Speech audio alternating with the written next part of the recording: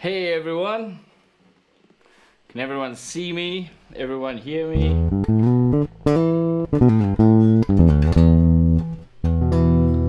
Give me a shout out if you're there.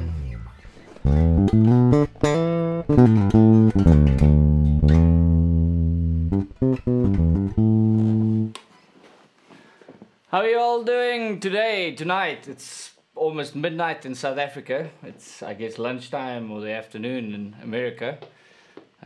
Hope you're all doing good. Today I'm going to take you through a few things. But first let me introduce myself. I'm Chris van der Walt, or Van der Walt if you're from the other side of the lake. I play for a band called Vulvadinia. We play brutal slam and death metal. But I also studied jazz. I played in a lot of blues bands, and yeah, I've been playing bass for quite a while now, and I've been recording for quite a while now as well. I've got a studio here in South Africa. I record a lot of local bands, mix and produce them, and I also play dingwall. I've been very fortunate to own some of these instruments, and I've never touched anything that has been built like a bass, built by Sheldon Dingwall and his team. It's absolutely incredible. Thank you, Sheldon. So, today I'm going to take you through bass recording basics. It's just going to pretty much give you a couple of tips on what to prepare, what to look out for when you're recording, a couple of various methods, and yeah, maybe you'll learn something, maybe I can learn something from you. If you have a couple of cool ideas or questions, pop them in the comments. I can see it on Facebook, so I mean, I'm pretty limited. I got my computer here and the phone here, but I can see Andrew Kim is there. Hey Andrew, Regara, everyone. I'll give you some hard stuff in the end. I should be playing some Vulvadinia towards the end, but let's get cracking. All right, when you record your bass guitar, there's pretty much 3 ways nowadays that you can do it. We all start off using an interface like this. It's usually a USB that goes into your laptop or computer or whatever. It's got an input for cables, which could be XLR or jack to jack, and you've got your gain control, volume, master output, and headphone control as well. Now, most of your stuff you're going to end up plugging in this thing. You can go direct. You can use a DI box as well. DI box is a little box like this, which is quite nice because sometimes these things don't have a DB, like a pad, so when your signal's a bit hot, if you've got an active bass or some pedals that might be clipping some stuff, a DI is really nice to drop the signal. Or if you've got some grounding, noise issues. DI box is also really great to sort out all those problems. Then you can record straight into your interface, like I said, and you can also record into an amp. You could use like a D112 or a Beta 52. Usually a kick drum mic is nice because it's got the low end response. But you could also just use like a trusty 57 as well. You got to use your ears, move it around on the cone. Keep it an inch or two out of kicking distance. Mankind has got to know. Yeah, so you kind of move it around. If it's in the center of the cone, you're going to get a more brighter sound, and the more you go to the edge, the more it dulls out a bit. And there's a couple of things you got to watch out for when recording an amp. So let's start with that. Usually when you record an amp, it's very seldom that you'll only record an amp. You'll use a DI, split your signal for 2 channels, so you'll have a clean DI signal and a clean amp signal. Generally engineers would want this, and if you want to record with your mic at home, this is a good practice to follow. But when you do this, there's something that you got to look out for. Because your signal, the DI is direct, so it goes straight in, it's a direct signal. If you're sending it to an amp, it's gonna kind of move a little bit through the air, you know, when it leaves the speaker into the microphone. So there's a bit of distance travel, which means the waveform is a little bit late. And let me show this to you over here as an example. So what I did is I recorded a DI track and a bass amp together. It's just the 57, and as you can see, they don't line up. You see that it's a little late. All right, so what we're going to do is you can get like a sample delay, and the sample delay can move it back. In Pro Tools you can kind of select how many samples it is with the marquee tool and adjust it like that. Or you could just go old school and literally just move the amp a little back and line them up, you know, so they kind of crossing points more or less the same. This is very rough. This is a very cowboy, but you'll hear a definite difference. So check this. I'm gonna play it and then you'll hear nice fat. So I'm gonna move it back where it was. And you can instantly, when it's not in phase, check it out now. It's like it's hollow. It loses that punch. And if we move it back, it's got instant fatness.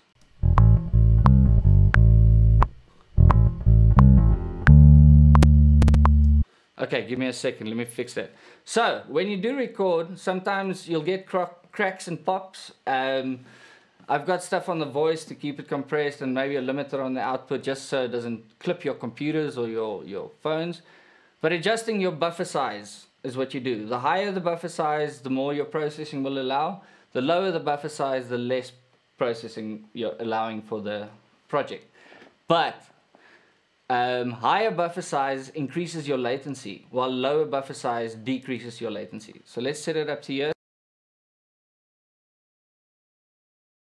Anything under 10 milliseconds is really fine. It's like you won't notice it. It'll sound great, it'll feel great, it'll be just fine. And I think the pops and crackles should be fine now. Okay, so back to the DI. Remember when you record with an amp and a DI to move them back into phase, as that will give you a fatter signal, you know. And if it's not in phase, well, you're causing phase cancellation, which makes your bass sound like a guitar, I guess, in the end. You don't want that. You want it to sound like a bass, man. Yeah. Okay, cool. So that's like the first way you can record. You can also just go straight into your DI, which will give you this sound.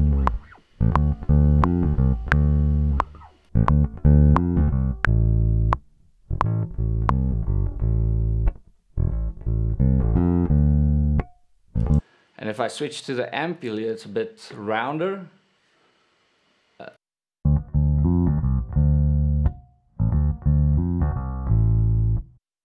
And then we can just blend them to get a nice full fat sound.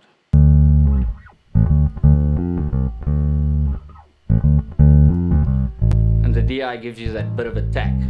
Cool.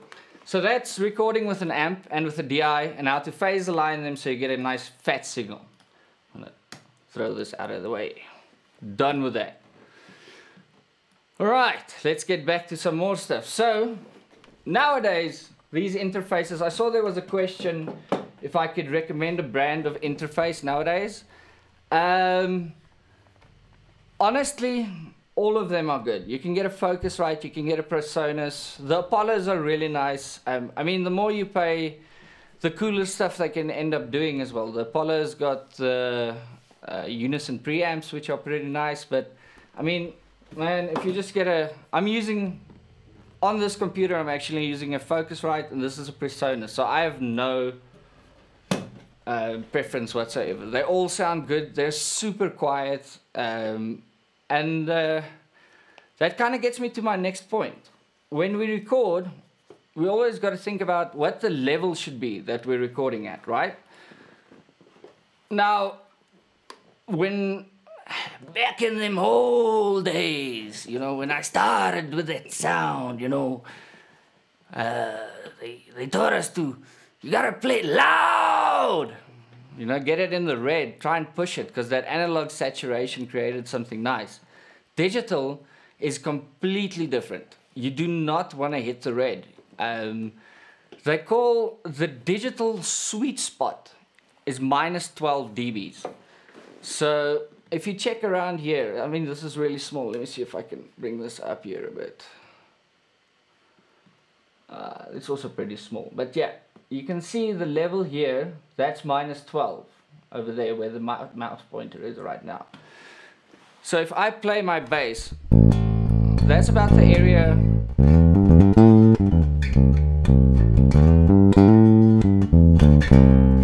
You can see here, it's around minus 12.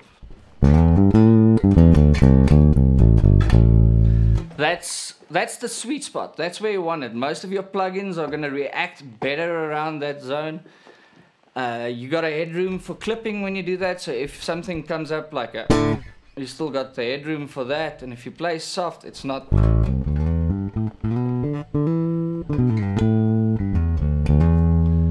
And I'm just going to mute the mic so you can hear how clean and how nice these preamps are. My mic is pretty noisy. This room is noisy. This is Africa, man.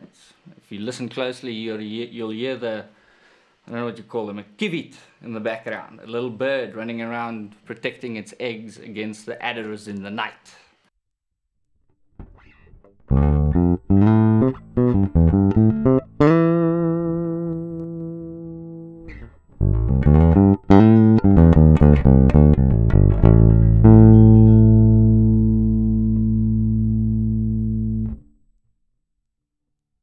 So you can hear that's like super clean. There's no processing on that whatsoever. That is literally this passive bass into my sound device, and it sounds great. You know, if you've got the right tools, then you'll never need to work too hard.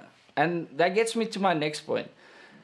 If you've got really cheap stuff, it's going to give you a cheap sound. But if you have really expensive stuff, it's not going to give you any talent, but it's going to make you sound good. So first thing I can recommend is having new strings. When you know you're going into a recording session for your band, put on new strings. If it's a couple of demos and you're just writing, that's fine. You can get away with it. If you do have the luxury for new strings, man, they're always so nice. I got new ones on here and they just spank, man. And you got to use good cables as well. If you think about it, cables, they're the link between your instrument and wherever it's going. You know, whether it's into your interface, whether it's into an amp, your pedals, whatever it may be, you know. So good cables, I mean, good cables and good wirelesses. If you're using a wireless, it won't be in studio, but use good gear and you'll have less noise, less interference. Sure, I think the average person doesn't hear like an audible difference between cable brands and stuff like that. But something you will notice is the amount of isolation different cables offer. So some cables are way more clean and can handle noise. Some cables are really bad. If you just tap your foot, it kind of picks up the noise. So it's also good to have a good cable. If you're using pedals and stuff like that, try and stay away from the really cheap power supplies, because they do create a buzz and a hum, and it's super frustrating to have that in your recording, especially if you've got a stop or some quiet sections or stuff like that. And then obviously at the end of the day, if you really want to sound good recording your bass, you gotta have a dingwall, bro. Like, come on, like, look at that. If I plug in this bass, this is so nuts. Like, this is a P bass, right? So it's got that P sound. But you can take the tone down and let me put this mic off for better representation.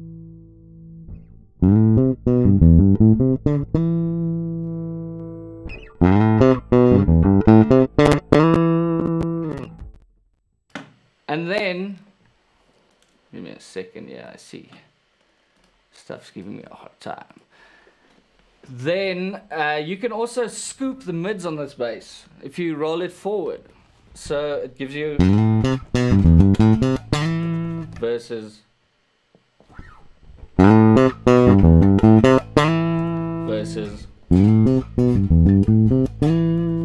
and that's a passive bass. So I mean, dingwalls are amazing. I mean, the wood that they have, the craftsmanship, everything involved just makes it really easy. So I'm going to take a little break here and just check for some questions. Okay. I've got the brand of interface. I see someone is asking what DAW do I use. It's Logic Pro. It's pretty much GarageBand on steroids, but if you have a Mac, GarageBand comes free with it. There's a lot of free DAWs out there. Every DAW is the same. It's what you do, what you have in your head, you know, like the sound you're playing for that matters. None of this is all ones and zeros, bro. It's all the matrix. Don't worry about it. Like, at the end of the day, if you hit that -12 sweet spot, I'm gonna emphasize this again, -12 sweet spot. Get that gain structure ready and you'll never have a hard time. People will be super impressed with the tracks you give. They won't be too hot, they won't be too cold, they'll be just right. You want them Goldilocks tracks, bro. Okay, so let me have another question. Yeah, okay, so nickel or stainless steel strings and pros and cons for recording. They're both fantastic. It depends on, I guess, the genre and the setting and the style. I think nickel strings give me a more rounder sound, a more balanced kind of sound, where I feel the steel strings are very aggressive and they've got that top end snap with that bottom end punch. So it depends. I think like something like classic rock, nickel will be like aces. That's exactly what you want. And something for brutal slamming death metal, you want that steel. It just pops. And even for funk and stuff like that, I think you could use the steels.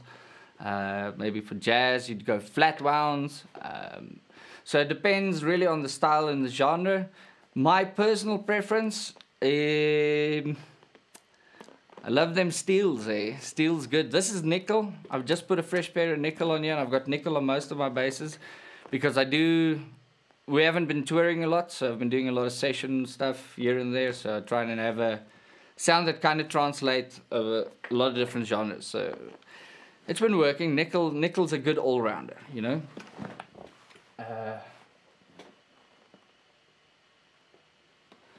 That's interesting. I see it's Jurg Visser. He says on passive basses the cables have a bigger impact than active basses. Cool. But like I said, I'm gonna learn some stuff from you guys today as well. I've never heard that. Like I say, for me it's the interference thing. And sometimes you get cables that look cool. You know, I got those Tsunami cables, and they got those nice tips, and they feel good, and they funky colors, and yeah, man, they're cool. So let's talk about something else. Sometimes you'll have a bass line that you're recording, and it might be something soft.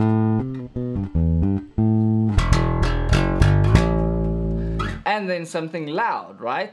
So if you've got a really wide dynamic range and you want to control that, try and record in with a compressor. Like I use the Hyperluminal from Darkglass. It's pretty cool because it can kind of emulate or simulate the SSL G-Bus compressor and the 1176, and it's also got the super symmetry. I always use a compressor. Playing live, we all have this fantasy of having dynamics. I'm in a death metal band, so I'm not playing jazz or slow blues. I'm out there trying to get my mix cutting. Every note should be like loud. If we have dynamic, it's the way we arrange the intensity of our notes. So we kind of approach dynamic in a different way. So therefore, I love a compressor kind of just squeezing my stuff nicely into place. So let's do it like a little test recording, all right? Let's so you can look at the -12 thing that I'm talking about, and then I'll show you like how we reamp it, kind of plugins that we can use. Nowadays, there's a lot of things on the market. You can, like my favorite plugins are Neural DSP. They're fantastic. They get the slam sound down. They did the Darkglass pedals as a series. They've also got Parallax, which is probably my favorite bass plugin at the moment. And there's a couple of other companies who do Ampegs and I guess Oranges and all kinds of stuff. So go check them out. It's really nice to have the variety of all these amps, and I'm sure there are purists who go, oh bro, but it doesn't sound the same, but it doesn't feel the same. Listen, it's 2020. We've come a really long way since Guitar Pro 3, China. Or what? Guitar Rig 3. Everything's like way better now, and it sounds great and it feels great. And in a mix, bro, you're not gonna be able to tell the difference. So if you don't have money for a $2,000 amp, but you have money for a $150 plugin, bro, I've gigged with my laptop. I don't even gig with an amp. I use this X7 XLR out. It's got a cab sim, bro. You don't, yeah. Unless you want to be strong and fit. Look at me, I'm like a little lemming, bro. I shouldn't be carrying stuff. I'll break, you know. Okay, let's have a look here. Hey, Adam. Hey, Stefan, Stevie. What other compressors would I recommend? The MXR bass comp. It's the white one with the LEDs. It's also quite a nice one.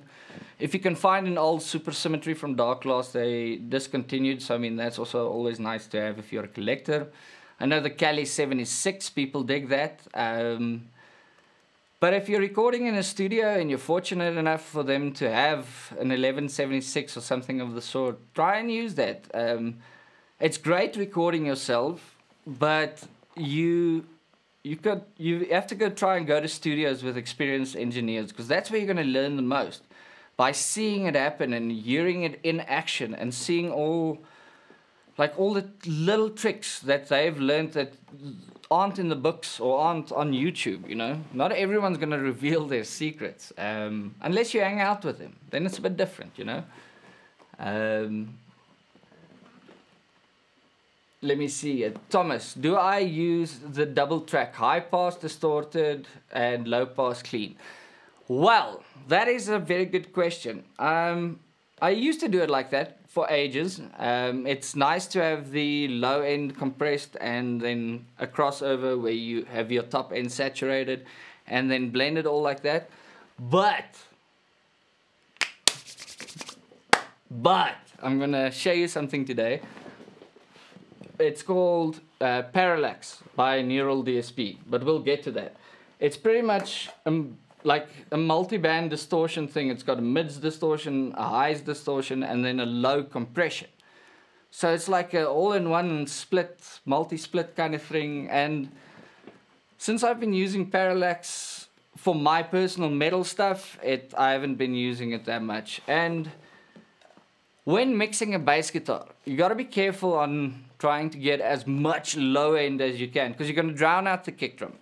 Generally, when people mix your bass guitar, they're going to cut it out they're going to cut the low frequencies from about 70 to 80 hertz, everything below that out, you know, to make room for the kick drum. There's a space where the kick drum and the bass guitar kind of meet, like this, where they kind of roll off, you know, and that's the sweet spot you got to listen for when you're blending and mixing it and stuff.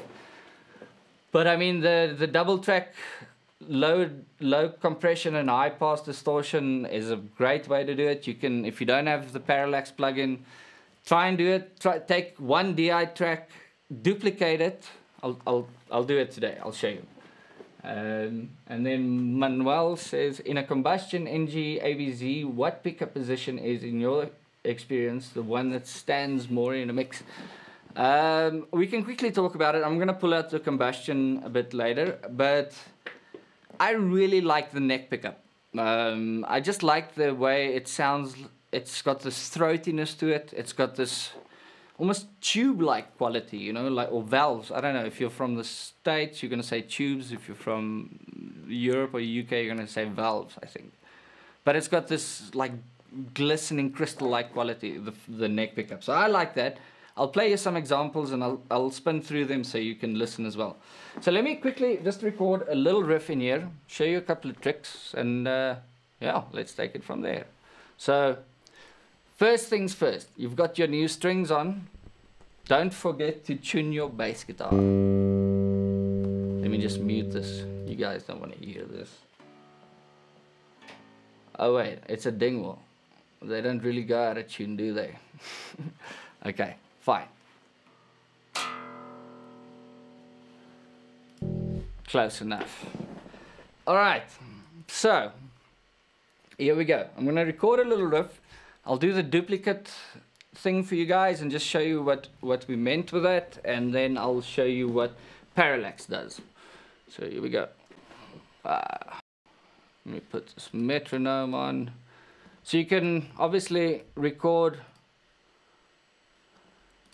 with a click track or without a click track. If you're recording without a click track, it's very difficult to put the band with your tracks like together.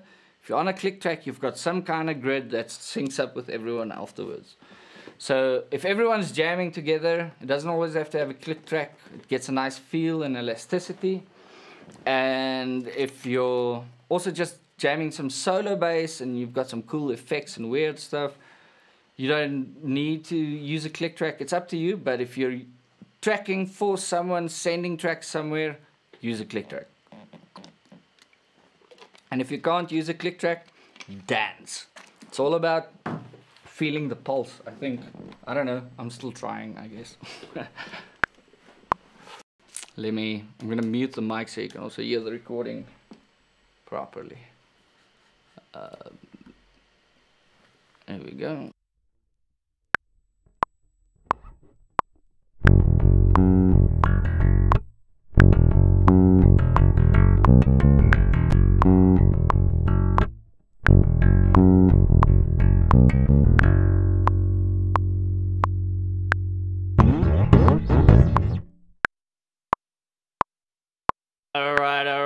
Alright. Okay. So, as you can see, it's nice. It didn't clip anywhere. Even if I did that crazy stupid stuff at the end, still have some headroom for that, and it's not too soft. It's nice and in the sweet spot, you know, in the zone. Bouncing around -12 here. Okay. Cool, check this out. Let me show you this little trick. I actually just figured this out before class. So for all you Logic nerds, if you right click on this, you can go custom icons, you know, where you select your basses or whatever. And then if you press plus, you can kind of import any image you want, and then you can drag this Dingwall logo in there, and then all your bass tracks have a Dingwall logo. Come on, that's pretty nifty.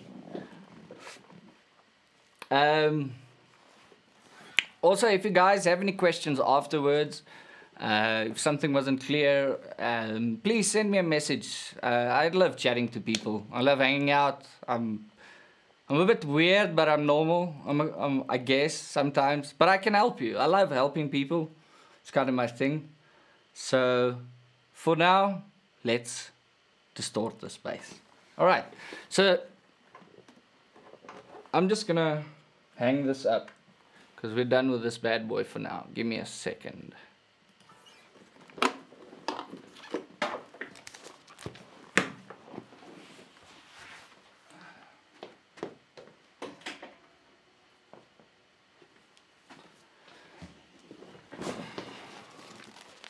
All right. Now we've recorded this track, right? I'm gonna duplicate it and just throw the track to the other side. Let's get a EQ in here first.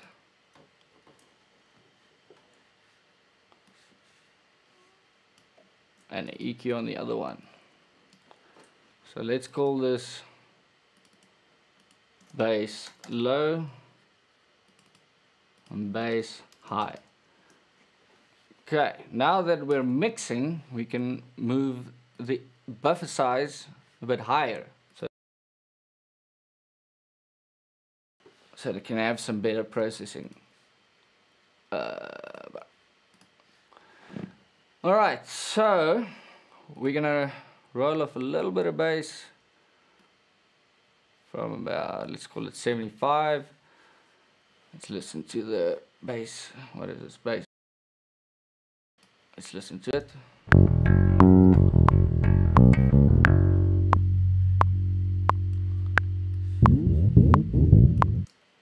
Oh, that sounds like it's underwater. Perfect. Okay, so let's just get this.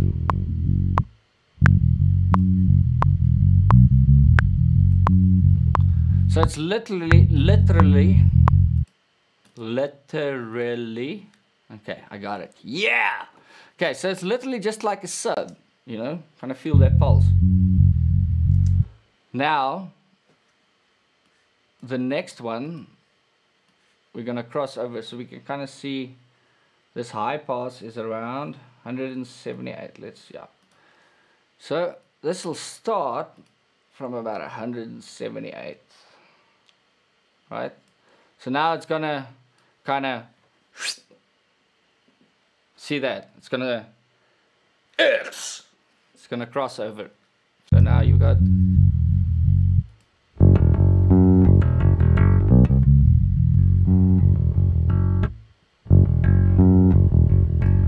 okay, but this is just the start of it. So now we want to compress that low end so it kind of stays consistent. Every note is fat, you know, you just want it walls to the wall. So I'm just going to take the Logic compressor. A lot of these apps have their own thing. You can learn about compressors on YouTube. There's a lot of cool tricks you can do, and there's a lot of ways you can also screw up your mix with compressors. So be careful. Let's go a bit back.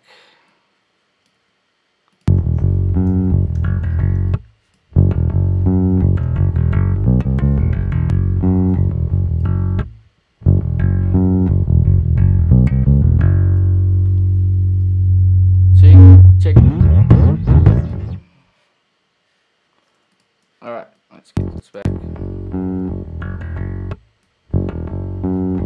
Keep the gain structure as well.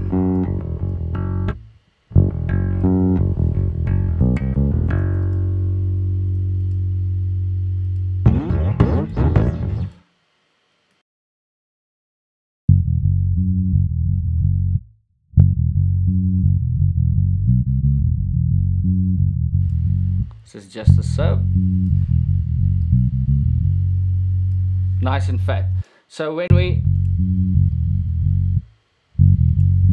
switch on the compressor, there should be no audible difference.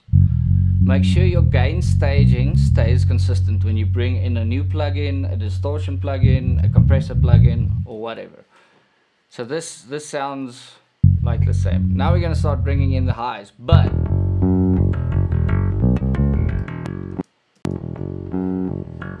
ew, listen to that, man. even just with these two tracks, I mean, listen how well they sit together.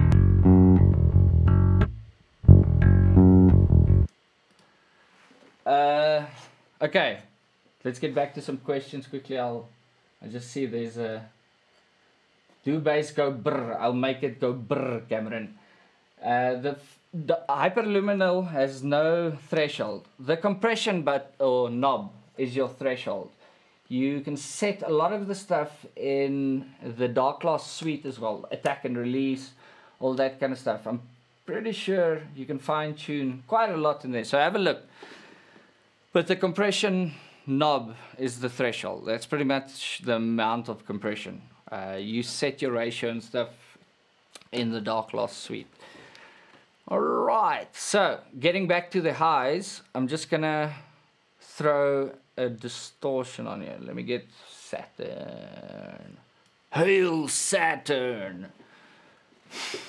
Sorry, I got a bad sense of humor, but I dig it. Okay. Subtle tube.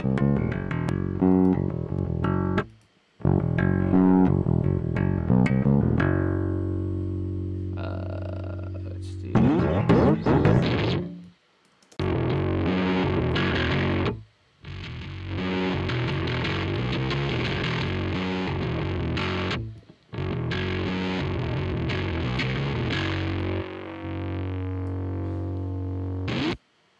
I'm actually gonna put this EQ off the set, and it sounds like it's adding some low end. Alright, so now if you put these together,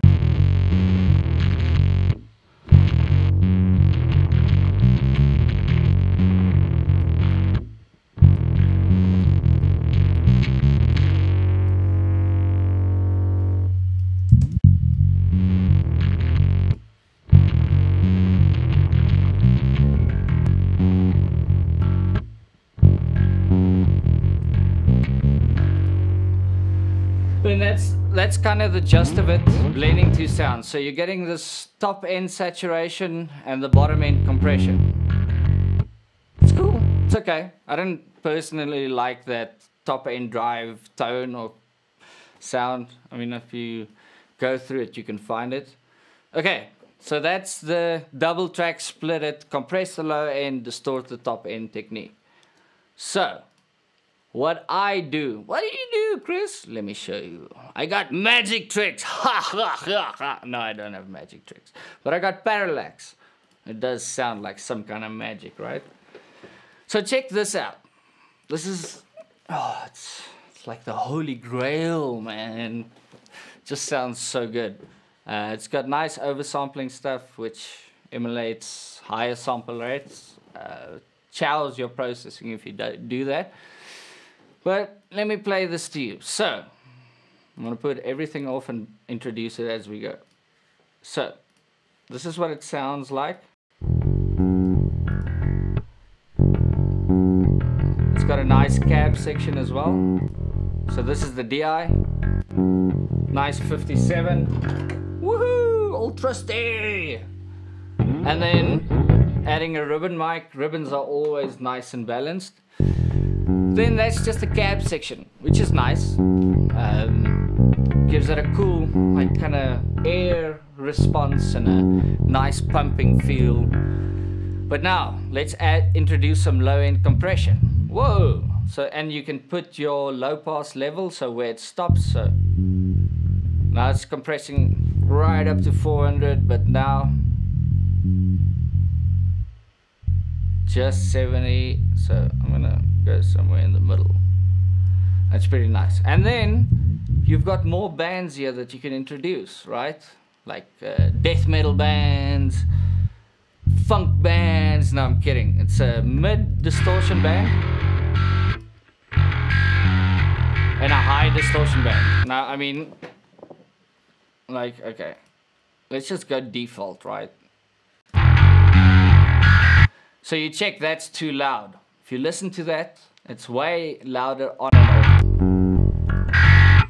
Let's put it back down. That's okay. I mean, that's the default setting. It sounds amazing. It does that dual track thing all in one plug. It's super aggressive, but I mean, you can dial back.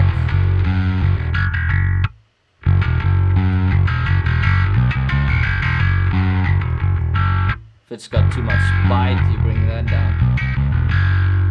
I mean, it's, in my opinion, this is the best bass plugin, in my opinion.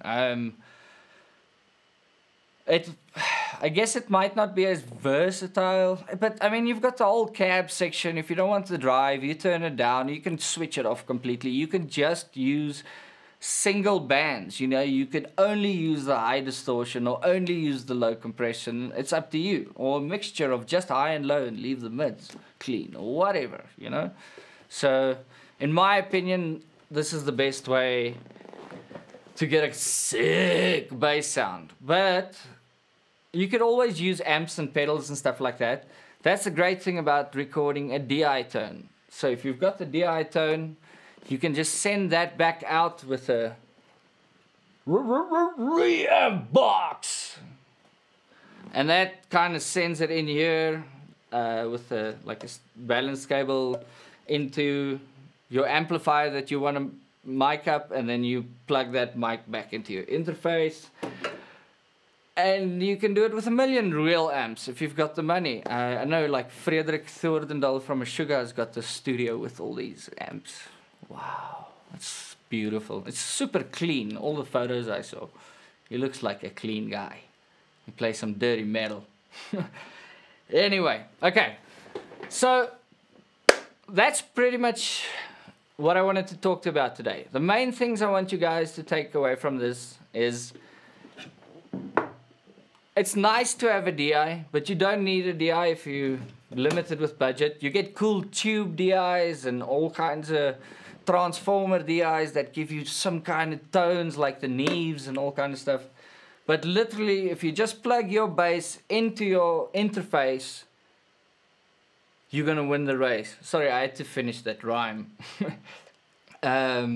But yeah, you get a super clean signal. You can reamp it afterwards. You can use it with plugins. And I mean, that's all you need at the end of the day. And I mean, if you mic, remember to DI and mic and then phase align them. And remember, -12 is your sweet spot.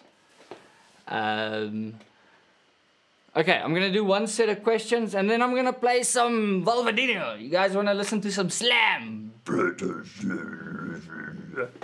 I think you guys need some slam in your life. Sometimes everything is just too nice, you know. The birds are singing and the sun is shining, and then, you know, something like a virus comes along and yeah, that's what we kind of sound like. We change everything when we play. When we're not a background band, and when you're listening to the birds and looking at the sky when we start playing, you're gonna stop listening to the birds and you're gonna not look at the sunshine, my pal.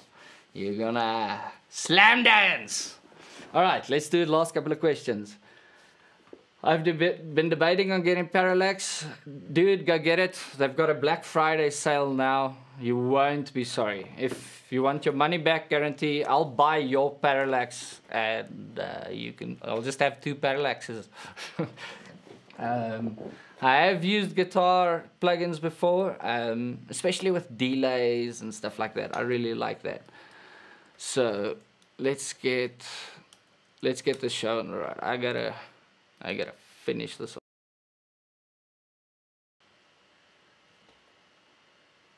-12 tattooed on your forehead. That's my guy. Trust me, it's gonna make your life so much easier. You can go check it on YouTube if you don't believe me. Like, go look for this stuff, or just believe me and save yourself the time and effort, and you know, do it right. So let's get this show on the road. Let's play some Balbobina.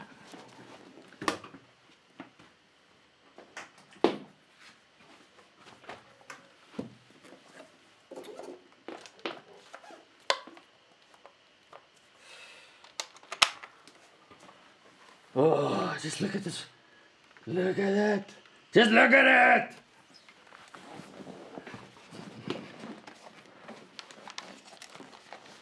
I'm done now, I swear. I'm gonna stop shouting at you people. You have to adjust the bass sound. What's wrong with the bass sound? Please tell me. It's clipping at the moment.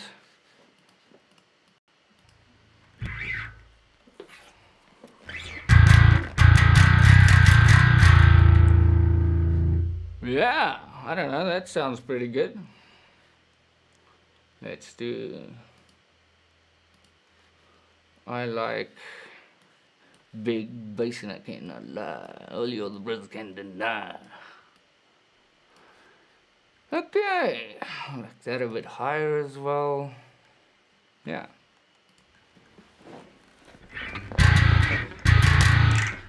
Sick, let me play you some Balbobina. Thank you guys for tuning in. I'll say a quick goodbye after the song, but I hope you learned a thing or two or just got some of the basics down. Like I said, if you have any questions, please feel free to drop me a message. I'll help you out. I love helping people out. I love making new friends and I love hanging out. So yeah, let's do it. Till then, Slam.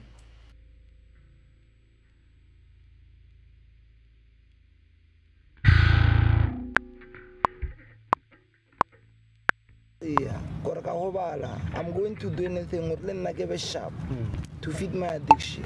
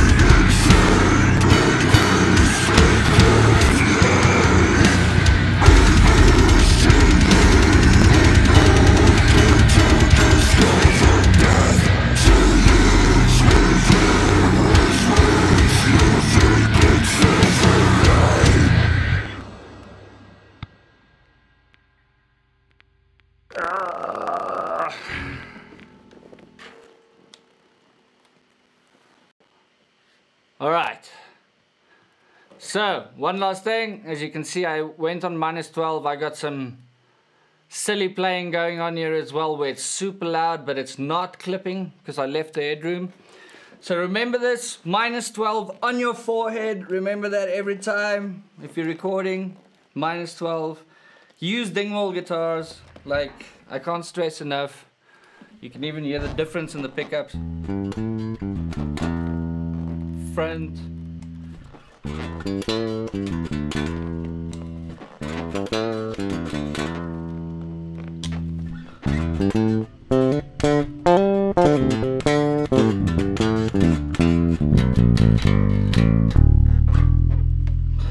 Just got the mic in here, so the last bit was a bit clicky because of that.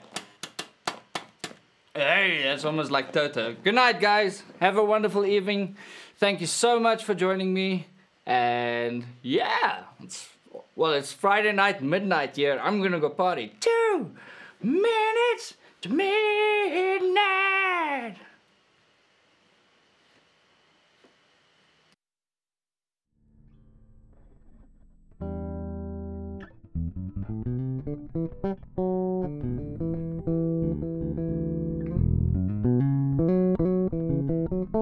Thank you.